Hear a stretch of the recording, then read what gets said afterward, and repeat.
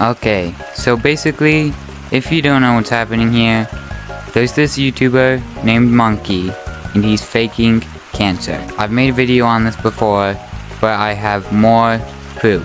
Monkey, or FrostyGT, uploaded a video saying that he had cancer.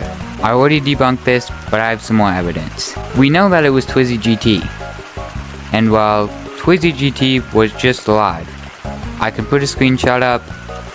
Yeah, he was live. But Monkey just uploaded a video, and he said he's not FrostyGT, and that he's actually GT. But GT made his channel on May 18th, and Monkey, May 17th. So that means that he's lying, because he would have put his main channel.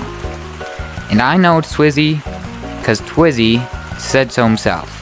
His channel bio at some point said, "I'm sorry, Gorilla VRGT."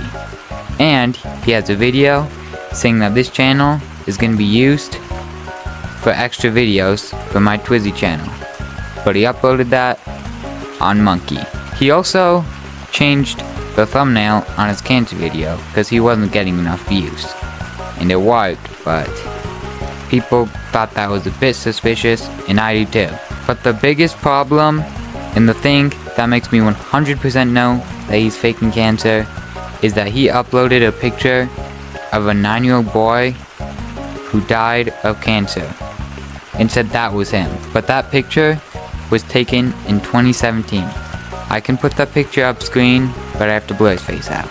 But yeah, I think that was a very bad thing to do, and I have no respect for him. So Twizzy, make your apology video. Tell everyone that you're sorry, and you might be forgiven. But yeah, let me know if you want more commentary videos like these by just liking the video.